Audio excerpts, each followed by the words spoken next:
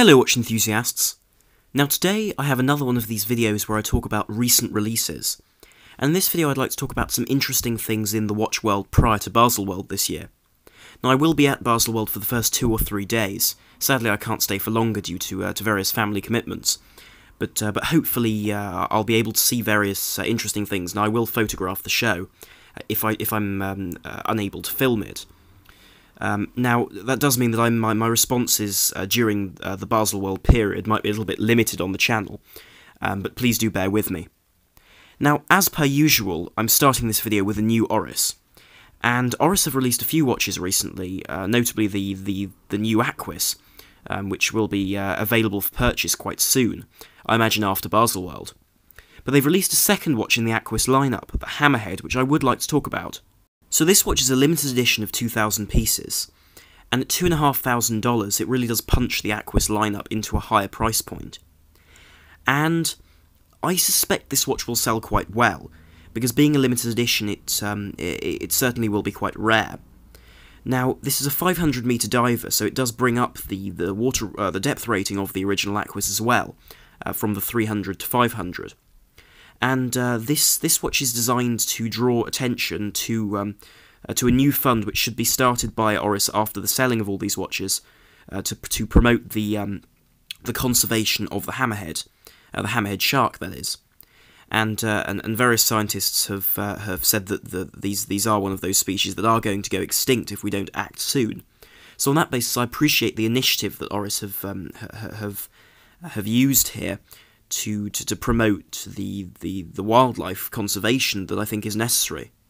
Now the finishing of this watch is, as with all Oris, exemplary and really quite fantastic. The dial has several levels, it has that beautiful sunbursted finish in the centre, in that grey colour.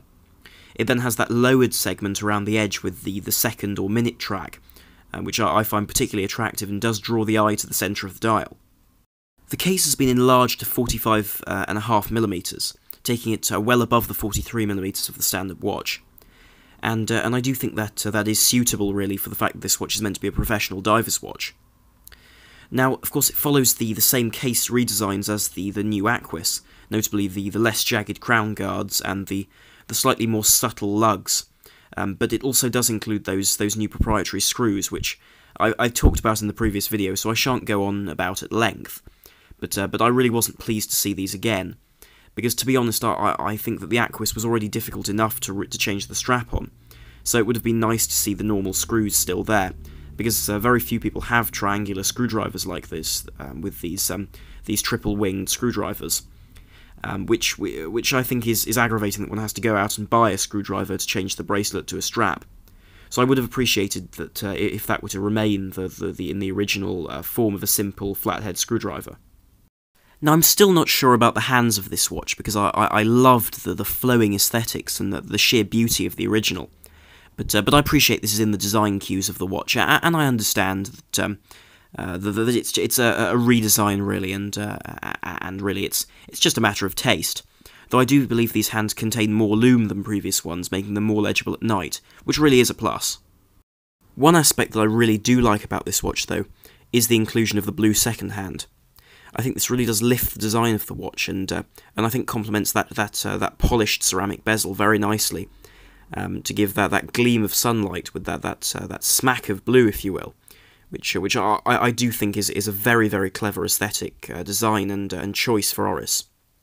The only thing I don't like really about this watch is the placement of the day-date indicator, courtesy of the Sleater SW220 in this watch.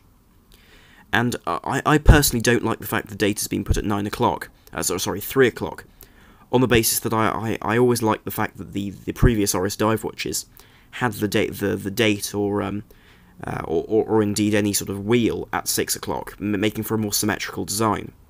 So I would have liked to see those stacked at 6 o'clock rather than placed at the 3 o'clock. But then that is a very minor sort of niggle. One thing that I have to give this watch is the fact that it does have a wonderfully designed caseback with an embossed design with a hammerhead shark, which I think really does serve to illustrate what this watch is fighting for in terms of donating to charity. So I certainly respect Oris for this. Now, with the same movement, the Sleater SW220 Oris have also released a new model in the Big Crown line, and this is a special edition for the Royal Flying Doctor Service of Australia. And this is an aeronautic medical service, and does perform a very impressive job of helping the injured, and of course operating via the air to get to patients and people in harm's way quickly. And this watch has been made in honour of them, and has been designed as a pilot's watch with a very legible dial with these clear markings around the dial, with the dial in 4 quadrants, if you will, numbered and very, very well loomed. Of course, this does follow very traditional pilot's watch cues, but I certainly think has been modified very aptly to this service by adding a pulsometer around the edge of the dial to allow one to take someone's pulse. The case design of this watch is primarily brushed, but there are some polished bevels and a polished caseback with the emblem of the service. And of course this watch has the day-date indicator for added practicality.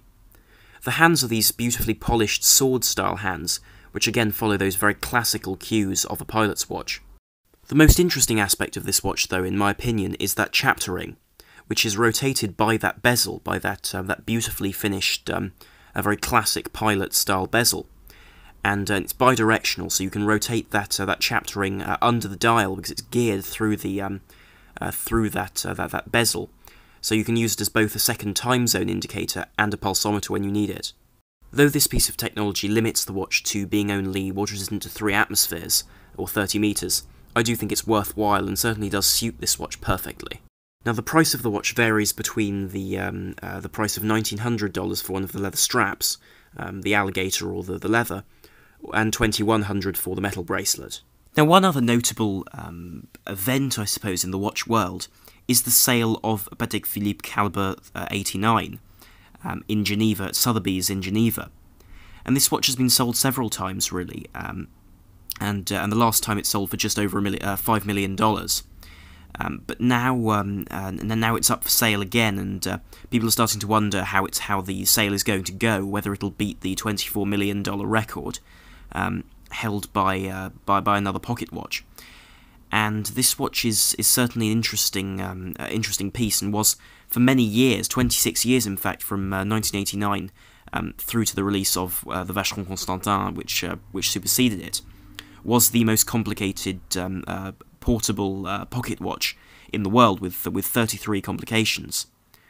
Of course, the Vacheron Constantin that superseded it had 57, which is quite an increase, but nonetheless, this due to the amount of time it was out for, and the amount of time it held the record, certainly did gain a great deal of popularity.